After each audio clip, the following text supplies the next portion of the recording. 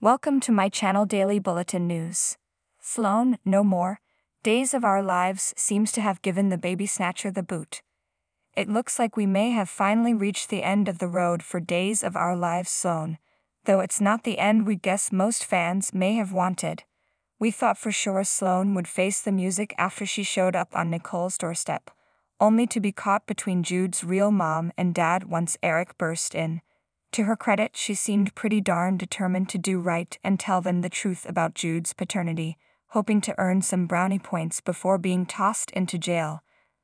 But then EJ showed up, ushered her out, and gave her strict instructions never to darken his door, or even Salem again, or she would be very sorry. And now she's gone to the point that she doesn't even make an appearance in spoilers anymore.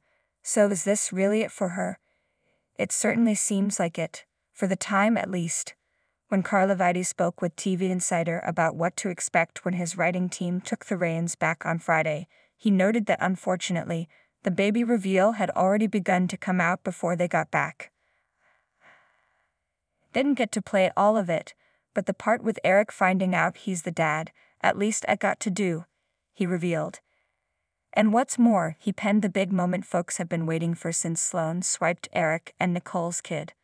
I got to play a Sloan/Nicole confrontation, which for some reason they had Sloan exit the canvas without ever having a confrontation with Nicole, which I thought was nuts.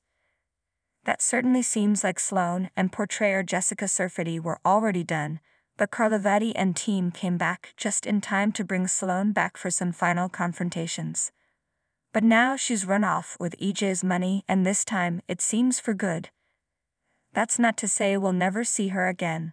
The truth is still out there about Eric being Jude's true father.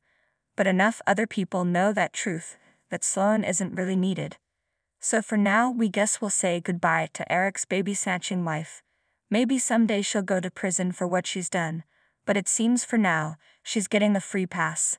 Well, that and a lifetime of fear and paranoia. But hey, you take what you can get. Stay tuned and subscribe the channel.